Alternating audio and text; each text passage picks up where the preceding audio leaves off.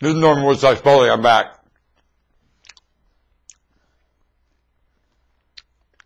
I'm a radio broadcaster and I like to get down. I am down. How can you laugh when you know I'm down? No, I said that with a full mouth. I'm down. Baby, I'm down. I'm down. Oh, I'm down. My daughter's in trouble, and how can you laugh when you know my daughter's down? I'll tell you who didn't. So she got them to laugh. My daughter had the jailer laughing many times because she was laughing in jail. Not because she was happy he was there, because she's a happy human being. And they're jading her. And they always had her husband as the king of jading her.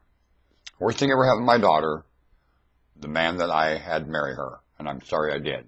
He knocked her up, and I had to force him to marry her in the judge's chambers with a shotgun strapped to his chest.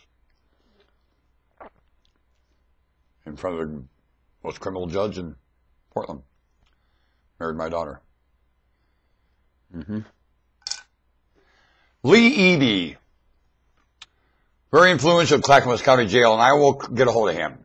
A wonderful man who took it very personal that I complimented him on the quality of the jailer, and he said that's exactly what we try to do. Thank you. Thank you, Lee Eby. You always shine in my thoughts. You do. There's something wonderful about Clackamas County Jail and the jailing staff. Do you want to bet? Keep that well in mind. I would send your children, get them to do a crime. Send your kids to Clackamas County Jail. This is a wonderful staff, and it's better and superior to most any psychologists or any place you can send them. And they will talk up to your children and remind them how priceless they are. They did my daughter. I don't see why they would do anything different to yours. Unless maybe your daughter's spitting in their face. And thank God my daughter had the brains not to do that in jail. I don't find my daughter spitting in anything's face, quite frankly. She's a lovely, lovely girl, very jaded. And I think the jailer just brought out her normal behavior. That's all. And the others are mocking it. And the jailer had the brains to not mock it and just plain live normal with her. And I'm very grateful. Thank you, Mr. Eby. Thank you very much.